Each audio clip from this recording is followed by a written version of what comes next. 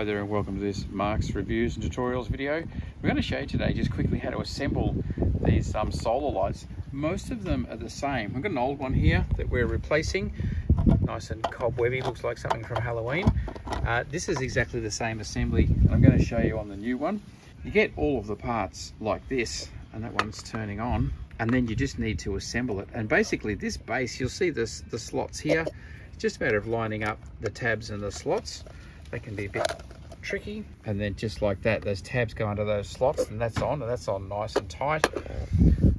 The stem here, it's got a little trick that you need to pull that out, and there's the spear for stabbing it into the ground. So you pull that out and reverse it, put that in there, and then that plugs on the top there, and that's done. That's now ready to be put into the ground.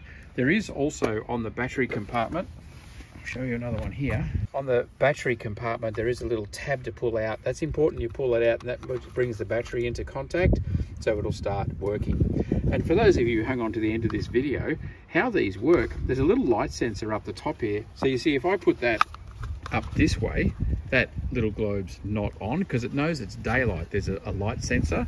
But if you put that upside down, it comes on because all of a sudden it's dark down here. So there's two things you've got going here.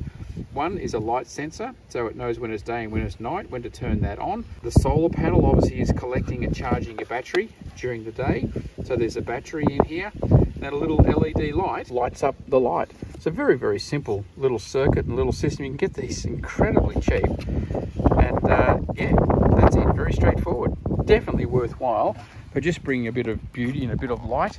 And what I love about these is that every night they turn on without fail. As soon as it gets a bit dark, they're on. If they get shaded, they don't get any direct sun, then they won't charge. But really bring beauty and safety, and they direct people to places too. So you can direct people as to how to get to your front door, or what path or what way you want them to go in the dark.